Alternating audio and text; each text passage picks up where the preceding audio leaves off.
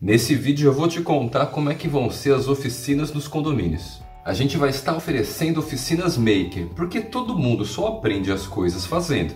Por exemplo, a gente aprende a andar de bicicleta andando de bicicleta. A gente aprende a cozinhar cozinhando. A gente aprende a projetar projetando.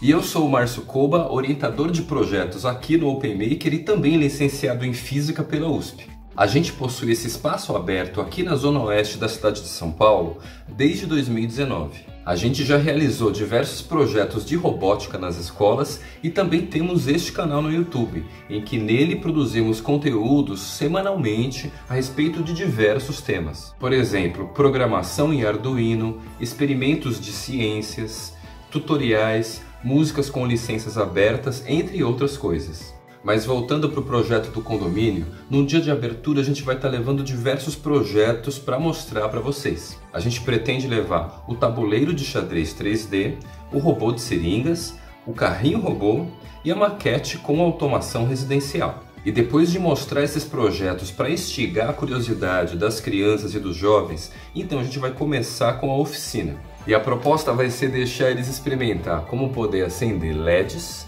utilizando mini protoboards, baterias, mini-botões e jumpers. E no final a gente também vai deixar uma lembrancinha para aqueles que participaram da oficina com a gente. Se você gostou dessa proposta e gostaria de levar a gente para o seu condomínio, então eu vou te pedir para entrar em contato com a Luciana, que tem esse WhatsApp aqui, que também vai estar na descrição desse vídeo. E se você tem o interesse em saber na prática como o Open Maker tem atuado em projetos semelhantes, por exemplo, no Colégio Português de São Paulo, você pode acompanhar esse vídeo aqui em que a gente conta o que aconteceu neste último semestre. Falou!